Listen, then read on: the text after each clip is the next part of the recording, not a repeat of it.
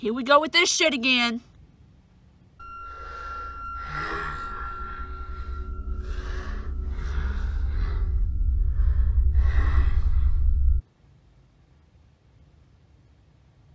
Unbelievable.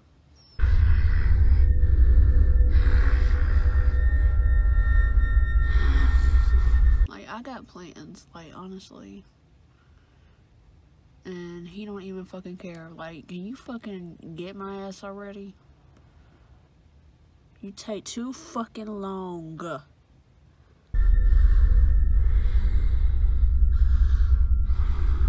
Come on!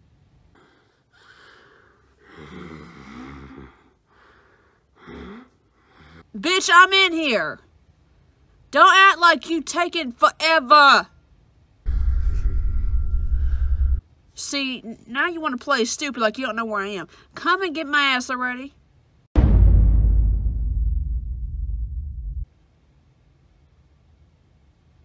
You know what? No.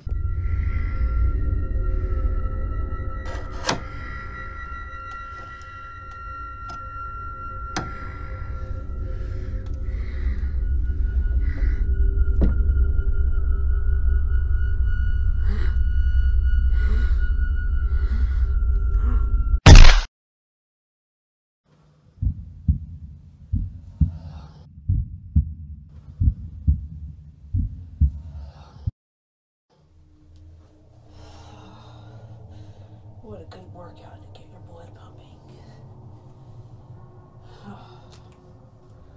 Wow. I mean, who else was gonna do it? This was gonna happen sooner or later.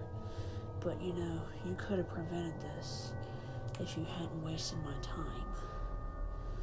See, I'm sitting in that closet and I'm waiting.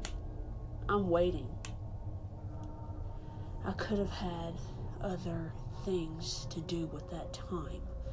I have plans of my own, and you chose to waste it. So, I had to take matters into my own hands and just... Now, right now, there's blood gushing out of your head. And within 30 seconds, you're probably gonna black out. And, well, we know what's gonna happen next. And, you know, you'll just be gone. But, you know, I like to hit my victims in the head to the point where they're just suffering. I don't like to kill them off the bat. I like to torture them. Oh. Typical murder weapon. I mean, it doesn't compare to this beauty right here. So, now this could just be like, you know, nice little scratcher, or a back scratcher, whatever you want it to be, but this doesn't do shit. Now, when you die, I think what I'm gonna do is, I'm gonna sharpen this here knife, because it's shitty. I mean, you're really gonna kill me with this?